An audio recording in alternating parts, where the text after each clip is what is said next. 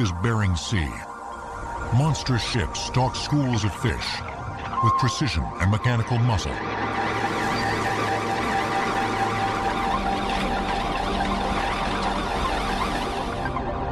At 376 feet, the Alaska Ocean is one of the largest commercial fishing vessels on Earth. But in the North Pacific, size takes a back seat to high technology. The ship's bridge contains the latest in navigational gear and a series of monitors that display the cold, calculated hunt for fish. Sometimes you can get 100 tons of fish inside of 5 or 10 minutes. Every piece of electronics we've come to rely heavily on, and you hate to see any of them go out. It's called fish finding technology, and it's revolutionized commercial fishing. The main advantages are if you can get out and find a fish, you're saving fuel, you're saving time, you're saving wear and tear on your boat. It was World War II that opened the door on finding fish. The sonar developed to hunt enemy submarines is now making fishermen more efficient, a key to survival in a heavily regulated business. Thousands of miles from Alaskan waters, the White Dove 2 fishes for tuna out of the historic port of Gloucester in Massachusetts. The regulations that are required for fishing these days range everywhere from how many days you can go fishing, how long you can stay out, how many fish you can have on board of a particular species, et cetera, et cetera. And with many of these guys down to 50 days a year, I mean, you have to be very efficient. Get on the fish, find the fish, turn around and come home, and minimize your days used at sea.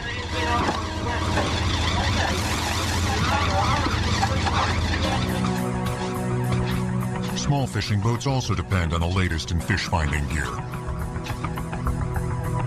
A fish finder or acoustic echo sounder transmits a sound echo or ping from a transducer straight down to the ocean floor. So your pulse goes down. If it hits a fish, generally what it's transmitting off is the bladder, the air bladder inside the fish, which will vary between species. Certain fish will look stronger at certain different frequencies, and they'll use those different frequencies to help differentiate between species and the like. A more sophisticated omnisonar uses multiple transducers that ping 360 degrees around the vessel. What that allows you to do is see the targets, depending on the frequency and the range that you've selected, that allows you to see the targets around the vessel, as opposed to the echo sounder, which shows them under the vessel. But pinpointing a school of fish is only half the picture.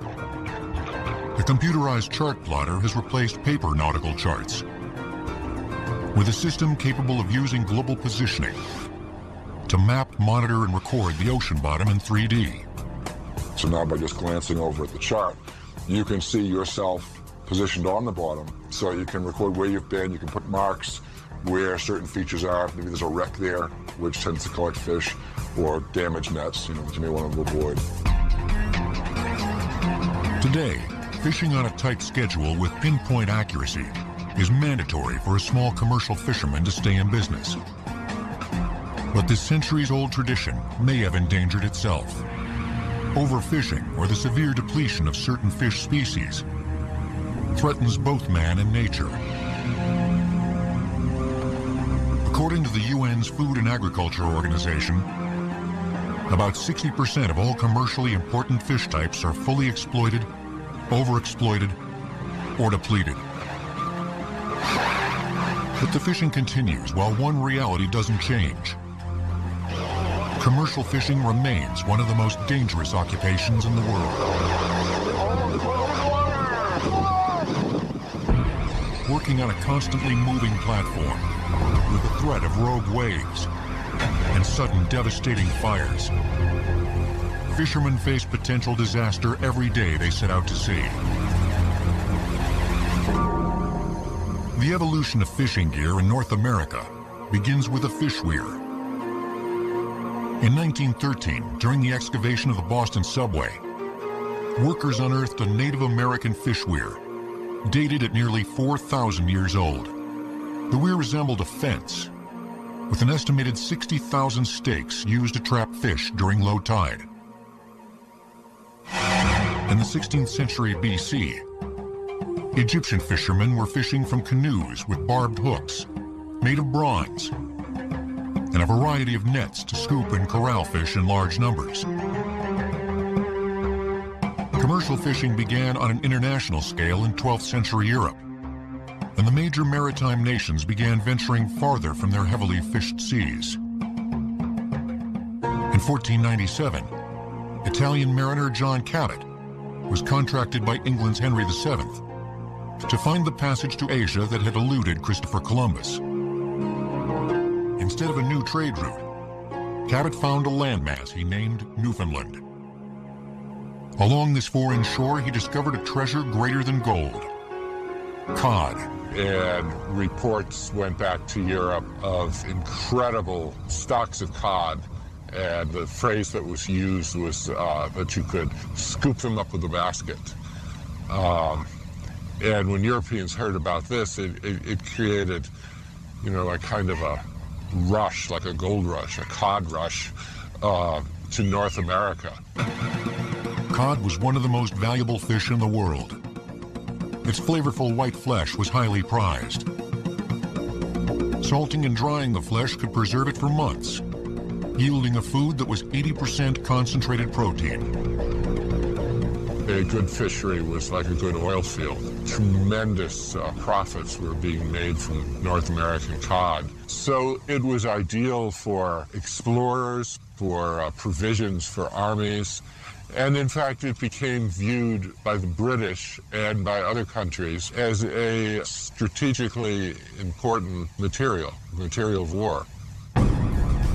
Soon the French, British, Spanish, and Portuguese were building long-range fishing fleets to begin an all-out commercial assault on the North Atlantic cod.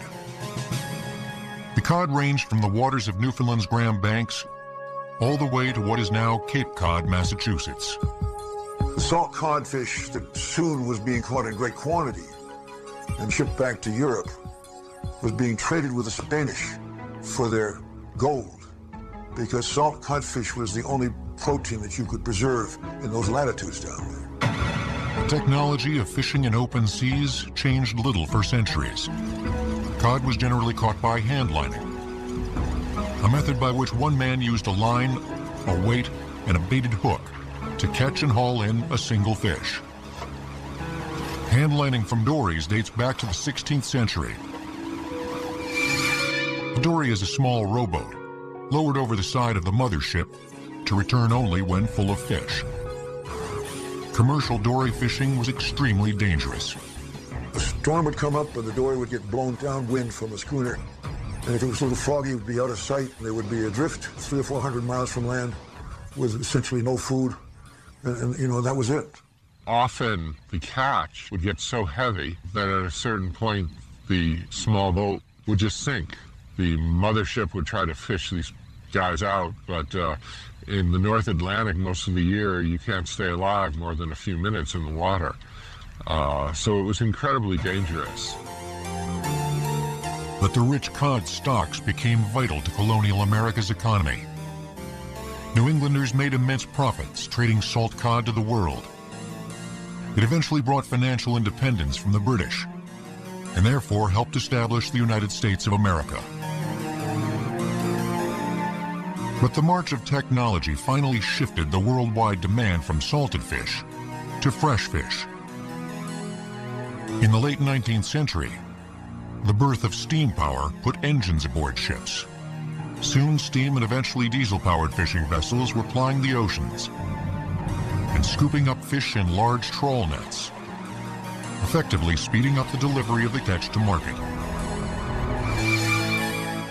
Then, in the 1920s, a New York inventor named Clarence Birdseye changed fishing forever when he unveiled a fast freezing technique to the world. The fast freezing process completely changed fishing because it meant that fish could be taken inland. In a country like the United States with a huge interior, this meant a tremendous increase in the market. By 1948, the world's commercial fish catch reached 19 million tons. It jumped to 60 million tons in 1960 and 100 million tons by 1989. Hundreds of years of relentless fishing in the North Atlantic resulted in catastrophe. In 1992, Canada declared a moratorium on the Grand Banks cod fishery. One of the most productive fisheries for over 500 years was now depleted.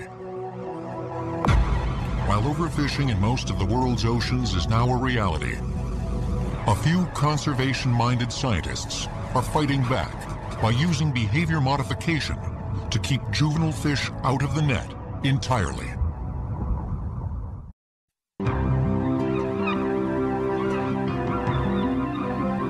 The Port of Gloucester, Massachusetts, is the oldest fishing harbor in the United States.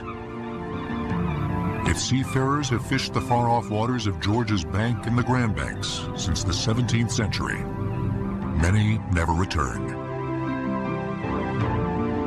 Overlooking the harbor is the Fisherman's Memorial, a tribute naming thousands of local fishermen who have lost their lives at sea, including the 6 men who perished in the infamous Halloween gale in 1991. Their story was told in the book and the 2000 feature film, The Perfect Storm.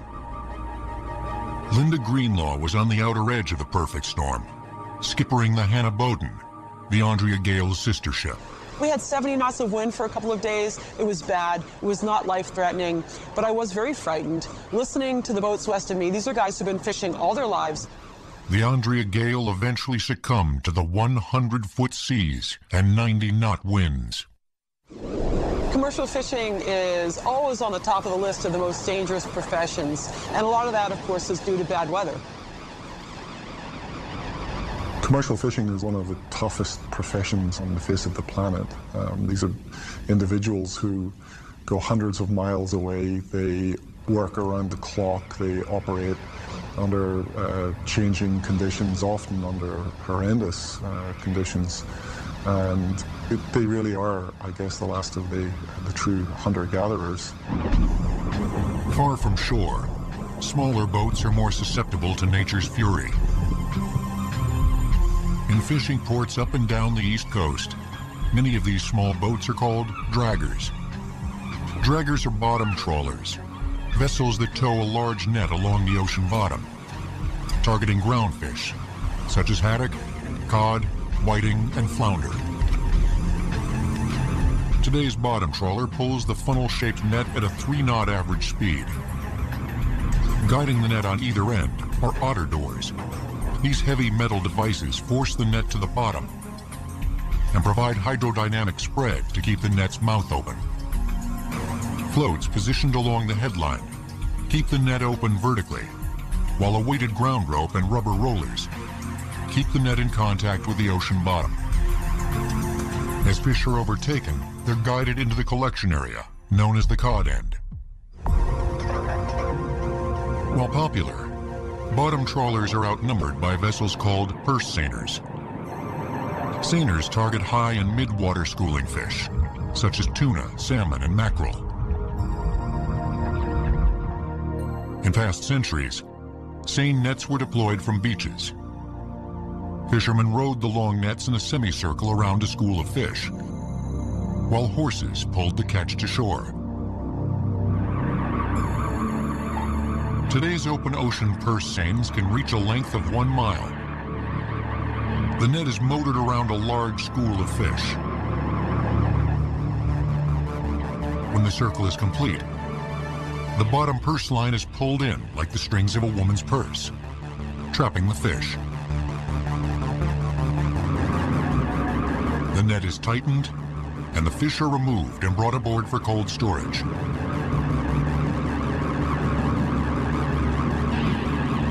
Purse seining and bottom dragging are highly effective, but at the same time pose environmental threats. The primary threat is known as bycatch. If you put a net into the water, you're going to catch a number of things that you are not targeting, and then those are thrown back into the water at the end of the tow. And globally, we waste some 30% of everything that's caught that is not targeted. In eastern Pacific waters by the 1960s, vast numbers of bycatch dolphins were dying in purse seines meant for tuna. Because dolphins often school above the fish, fishermen targeted the mammals to catch tuna. Public outcry in the United States eventually pressured Congress into passing the 1990 Dolphin Safe Act. Today, the label indicates that government observers certify that tuna has been caught without harming dolphins. This is achieved by physically lowering the float rope to allow the mammals to escape the net. While the Dolphin Safe program has been very successful, limiting other types of bycatch is often more difficult. The National Marine Fishery Service monitors commercial catch quotas and bycatch limits. But scientists and fishermen often don't see eye to eye. This impacts their way they make a living, their profitability. And there was a lot of confrontation, I think, for a long time between us and them, us versus them. And they're on the water every day, and they see things. And so we started what's called cooperative research, working with the industry, and it's become a more open process. Cooperative research pairs actual commercial fishermen with scientists to develop new conservation-minded fishing techniques. Most recently, this partnership has resolved a highly publicized emotional bycatch issue, the fate of the endangered sea turtle. For many years, shrimp trawlers were responsible for the catch, and often the subsequent deaths of various sea turtle species. The National Marine Fishery Service responded with a device that is now required gear on shrimp trawl nets. It's called a turtle excluder device. Basically, it's very simple. It's a grid. It's usually made out of aluminum or stainless steel. It goes into the net. You put a hole below it. And so what it does is the turtle hits that grid and it shoots out of the net, either top or the bottom. But the grids are big enough so the fish go through. The Marine Conservation Program at Massachusetts Manomet Center is dedicated to reducing bycatch in the problematic New England fisheries. So what we have been trying to do over the years is to develop more targeted, more selective fishing practices that allow us to catch only the things that we want to catch, that there's a market for, and release everything else underwater unharmed. The New England haddock fishery has long been plagued by the unwanted bycatch of the severely depleted Atlantic cod. The two fish frequently swim in close contact. Using fixed underwater video cameras, Manomet scientists studied the behavior of cod and haddock as they enter the net. They found that haddock usually react by swimming higher in the water. So if they enter the net at a higher level, then we're able to put a separator panel in the middle of the net, which will direct all of the haddock into the cod end where we retain the fish, and all the cod will go out underneath. A more far-reaching problem is the bycatch of all species of juvenile fish. Regulations forbid catching small young fish because of the potential damage to the stock's population. A larger net mesh size has helped curb some bycatch by allowing juveniles to escape the net. But scientists are now trying to improve results with behavior modification. We know that most of the reactions of the fish are mediated through the visual system, so the fish see what's around them, they try to avoid it. We inserted into the net something that we think would look like the large looming mouth of an approaching predator. So we simply put a black tarp inside the net. It causes all of the fish that encounter it to try and escape through the meshes. The small ones are capable of doing it because they're small enough to get out of the meshes. While still in its infancy, fish behavior modification is offering promising solutions to the bycatch problem. This fish psychotherapy may someday go high-tech. This may involve things like using laser lights to direct fish to a much smaller cod end so that we're not towing a whole net. Or we might be able to use holograms of some description to get fish to react to those. There are lots of things that we haven't even dreamt of yet. While scientists are learning how to better preserve wild fish species, others are domesticating them in an effort to build the high-tech fish farm of the future.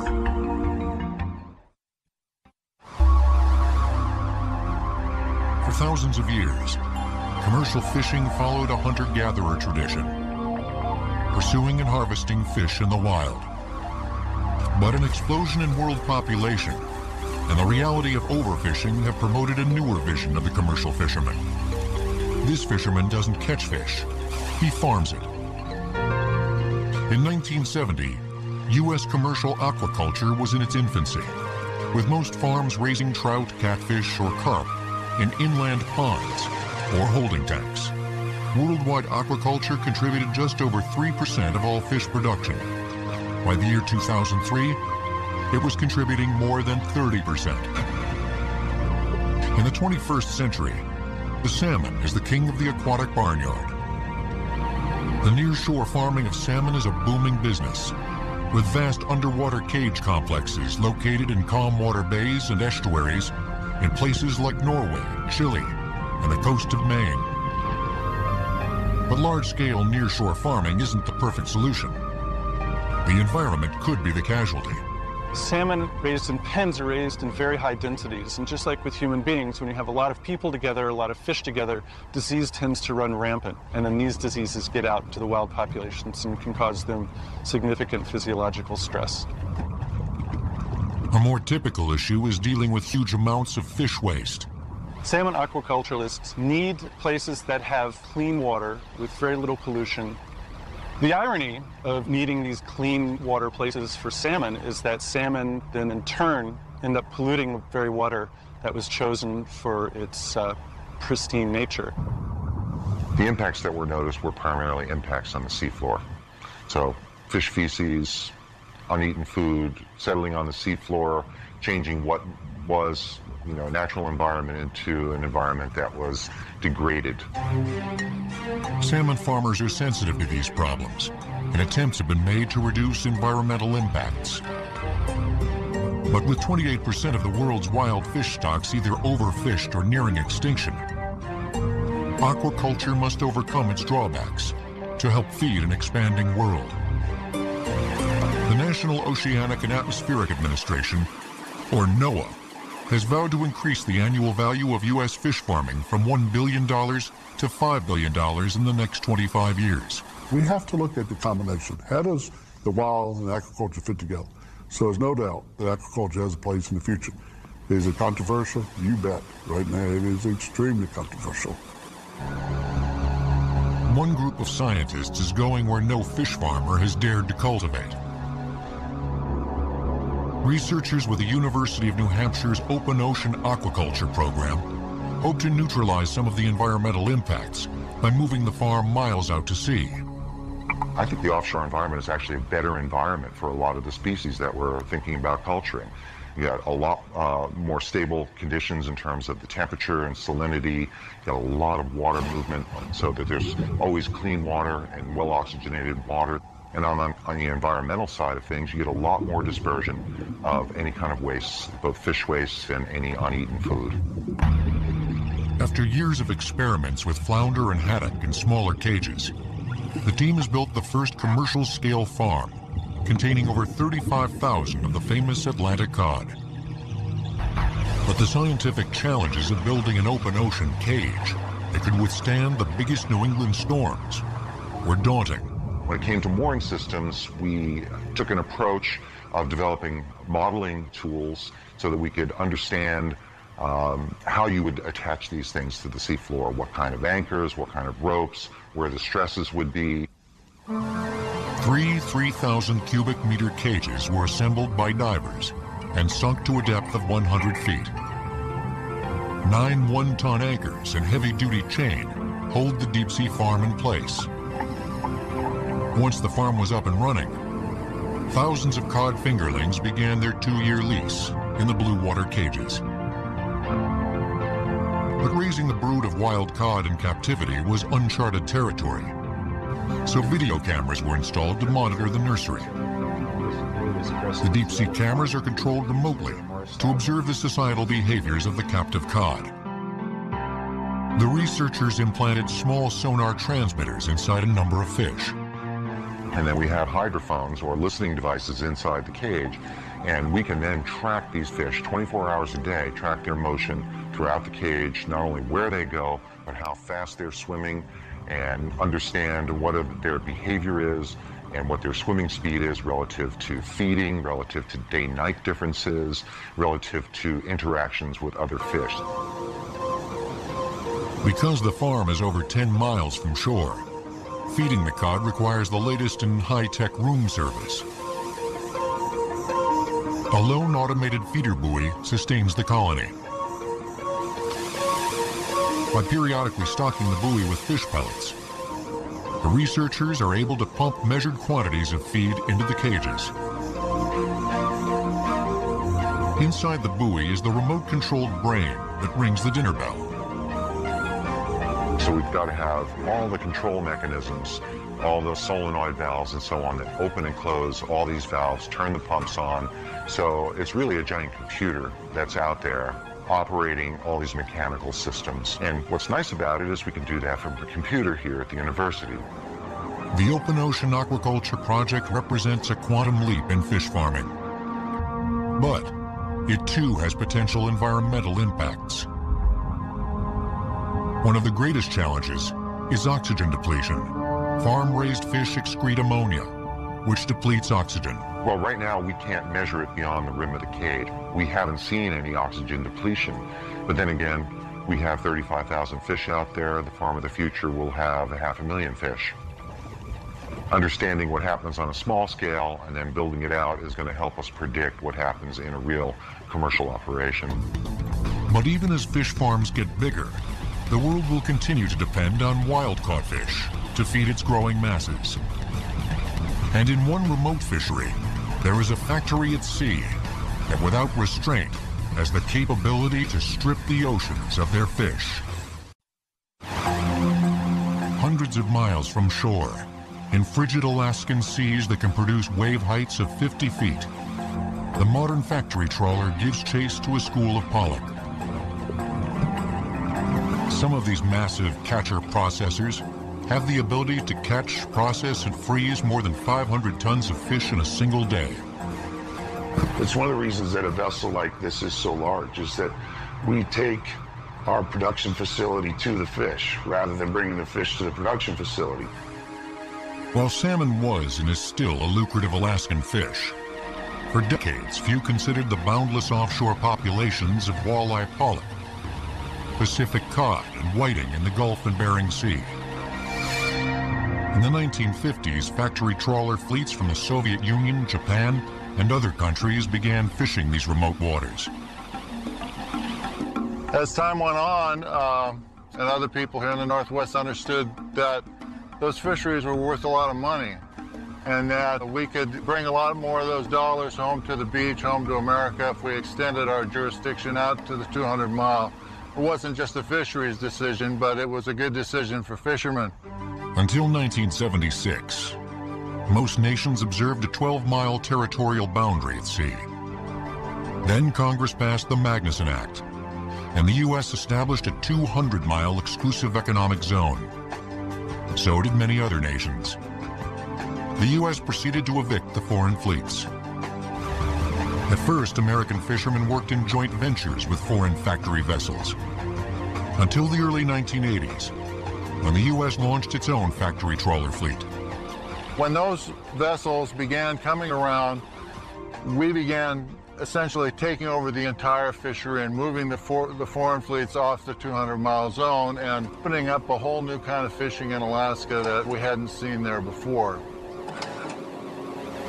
Based in Seattle's Puget Sound, today's fleet of catcher processors travel to Alaskan waters for 2 fishing seasons, in the winter and late summer.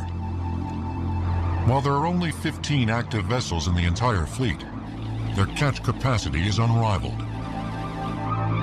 In 2002, the factory trawlers and smaller catcher vessels landed more than 1.5 million tons of pollock, some 40% of the entire commercial fish catch in the United States. At the time that these big vessels were being developed, there were great technological advances going on in hydraulics, high-pressure hydraulics, gear, big trawl winches, and certainly electronics. Also in the material that the nets were made out of, spectrofiber nets, very similar to Kevlar and things that you would make bulletproof vests out of. with a price tag approaching $100,000. Some of these mid-water monstrosities have a mouth nearly as wide as a football field is long. The Alaska Fisheries Science Center makes and repairs a variety of trawl nets. This is a 4-seed bottom trawl used in the groundfish fisheries in Alaska. This net is towed by a boat of about 700 horsepower. Typical factory trawler in Alaska is closer to 2,500 to 3,500 horsepower. This is a lot smaller than you'll see on those boats, but it's of the same shape, just a smaller version of it. Protecting many trawl nets from damage and maximizing their spread radius underwater is the duty of wireless acoustic sensors mounted on or near the otter doors that pull the net. What these sensors do is send back information about the geometry of the trawl. These are door spread sensors. One of them is placed on either door, and you can get the distance between it, and you can see that your trawl is flying stable. And this increases the efficiency of the fishing operation drastically. This pollock fishery, fortunately, is the cleanest fishery in the world. And we catch almost 100% pollock. So it's very important for us, too, to keep it clean. Fishermen often refer to the cod end of the net as the money bag. Knowing when the giant bag is full underwater is critical to avoid smashing the fish with an oversized load. These are catch load sensors right here. And the way that these work are as the bag fills up, naturally it gets wider this way. These lines start taking some strain, and you'll see this, oftentimes it's called a sausage. As that happens and these open up sideways, it pulls and it trips this and sends an acoustic message back to the skipper and says that at this point there's fish up to this point in the bag. And when this happens, the skipper knows that I have a 100-ton bag, I've got 100 tons of fish, and it's time to haul back before he causes damage to the net. Because the processing factory below deck runs 24 hours a day, fish must be caught at a rate that matches the factory's ability to process and freeze it. Automation for us is of the essence. It's extremely important because we don't have a lot of room on board for people. We're limited by the amount of people we can put on a vessel this size. So anything we can automate, we do. The vessels that we operate run somewhere between 15 and 20 tons of fish an hour, and on a pace that produces roughly 100 tons of finished goods a day. After sizing and weighing the catch, the removal of skin and bones begins. We can process 120 fish a minute through a fillet machine that'll produce a boneless, skinless fillet, and that's done without any interaction with the fish other than the driver placing it into the machine. So sizing of the fish and then a proper adjustment of the fillet machine is a critical thing for us. The human eye checks the machine's work as the fillets cross the candling table. Here, workers check for any skin or bones that remain. From this point, the fish will become one of two products for the end consumer. The majority are pressed into formed fish fillets that will end up as fast food sandwiches or fish sticks. The other product is called surimi. Surimi was originally created as a form of storage for fish without refrigeration. The process of creating surimi is a process that removes the soluble protein and oils from the fish protein. This fish paste is later used to make imitation crab meat and many other manufactured foods in the Japanese market. When onboard processing is complete, the fish products are quickly frozen and then delivered to the ship's massive cold storage hold. When the hold is full, the fishing ends and the vessel heads to port for unloading. Throughout the 1990s, a combined yearly harvest quota for pollock turned the Bering Sea into a high-stakes commercial fishing tournament. The fishery was open for everybody to fish as fast and as hard as you could until the quota was caught. There was a real pressure, not only from fishermen, but from the environmental community to end what they call the race for fish. But by the end of the 20th century, the Bering Sea pollock fishery underwent a drastic change. Today, the competitors are now teammates, as a cooperative is now in place to eliminate overfishing. But when more than 1 million tons of pollock are being harvested in a single year, it's up to a new generation of fisheries scientists to make sure this fish will never share the fate of the Atlantic cod.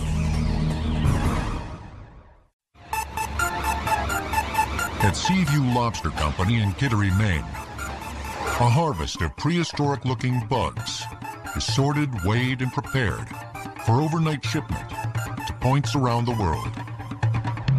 Commercial lobstering is a $300 million a year business, one of America's highest value fisheries. But the lust for lobster has a very short history. Well, lobsters are always regarded as a trash species. Years ago, they used to wash up in windrows on the beach, and people would harvest them, carry them home, and spread them in the fields as fertilizer. They were always fed to the slaves and the servants, and they're considered a very low-level dietary item. As time progressed, people seemed to develop a taste for them. They became more and more popular. By the late 1800s, their value skyrocketed, and the great lobster hunt began. And then as the fishing picked up, the numbers declined fairly rapidly, but the unusual thing, the surprising thing is, despite all the fishing pressure, the lobster populations have not declined much in the last 50 years, let's say. At the University of New Hampshire, zoologists are trying to determine how lobsters are resisting fishing pressure in an attempt to better forecast their future. One part of the research uses video cameras placed inside the traps. The static lobster trap has changed very little. It still depends on the lobsters to capture themselves. We found out that although many lobsters approach traps, many lobsters go into traps, we actually end up catching very few of those lobsters. The time-lapse cameras revealed that the lobster fishery thrives on inefficiency. The most striking thing is that lobsters are climbing all over these traps. It's like a little anthill. Once a lobster gets into the trap, it prevents others from entering while it's feeding. They can escape fairly readily. 90% of them get out. We call it the restaurant theory, that they're just stopping by, they're having something to eat. They occasionally get caught and pulled up to the surface. But many, many of them got away. This has implications of why the fishery is so robust. Right? We're not removing as many lobsters as we might be able to remove if we had very efficient traps. By mounting sonar transmitters on lobsters, the scientists are able to remotely monitor movement and gain valuable information on behavior dynamics. In the inefficient New England lobster fishery, catch levels continue to be high. But inefficiency plays no part in the $2 billion a year Alaska pollock fishery. Here, absolute efficiency is the key to conservation. The National Marine Fisheries Service has revolutionized the science of population dynamics and forged a rare partnership with the commercial fishing fleet. We conduct annual stock assessments where we estimate the productivity of the resource, and from that make recommendations to the North Pacific Council on harvest levels for the coming year. Scientists estimated the pollock population at 12.3 million tons in 2004. Based on legal catch limits, fishermen harvested 1.64 million tons, or about 13% of the total population. Counting fish and arriving at the all-important harvest maximum is a major undertaking that requires human observers, acoustic science, and a little fishing. The Net Shed at the Alaska Fisheries Science Center in Seattle builds and repairs massive trawl nets for scientists turned fishermen. We use these nets for stock assessment purposes. We go out, we catch fish, we make the same tows year after year, and then we get a feel for whether the stocks are going up, they're going down. We take samples, we look at the biology, we take link frequencies, we take sex of the fish, and then you get a feel for what the aggregate of fish are and the health of the stock in that area. One highly specialized fishing vessel is the Miller Freeman, a floating research laboratory capable of finding and counting fish in a 5 million square kilometer area of the Bering Sea. We run a uniformly spaced parallel transect pattern. It's basically like going out and mowing the yard, but collecting acoustic data and information from net catches along those parallel transects. And what we do is we use a scientific echo sounder as well as trawls, large nets, either midwater nets or bottom nets, to sample the acoustic targets that we encounter. The researchers chase large schools of pollock to sample population density and the ratio of juveniles to adults. The final part of the equation is the NOAA Observer Program. As in most U.S. fisheries, trained observers are placed aboard many commercial vessels to get a first-hand view of the intended catch and the unintended bycatch. Well, their principal responsibility is to collect information on catch quantity and composition, to document that, and then to send it forward. There are bycatch issues that really affect fishing opportunities, and in some cases fisheries can be closed or curtailed because of bycatch of salmon or halibut. Observers transmit a near real-time report on catch composition and any bycatch issues. This information is reviewed by commercial fleet managers in Seattle, who can then immediately redirect the fishing to an area without the bycatch problems. This relationship between fishermen and scientists is critical to the health of America's largest fishery. But the Alaskan waters are unique. Today, 9 of the world's 17 major fisheries are considered overfished or threatened. Rather than saving them, better technology may be leading to their demise. I think since World War II, that technology has increased so much. Sonar, depth finders, got greater speed, just so many things that made fishing more effective. Efficiency is devastating to a fishery. What efficiency means is that you produce more with fewer people. Ideally, a fishery should be doing just the opposite. They should be catching less fish and employing more fishermen. But the Bering Sea may predict a different future, one that combines efficiency and science to harvest yet safeguard the ocean's bounty. For every 15 pollock we catch, there's still 85 of them swimming in the Bering Sea, even though we catch over 1.3 million metric tons. So when you have a golden goose like the North Pacific, it really is not in the best interest of the industry to kill the thing off. In some U.S. fisheries, conservation is a major priority. Aquaculture and better fishery science will hopefully take pressure off wild stocks. But without proper management, the future for all fisheries may be an empty net. Meanwhile, a determined group of men keep fishing, struggling to maintain a proud tradition in nature's threatening and threatened seas.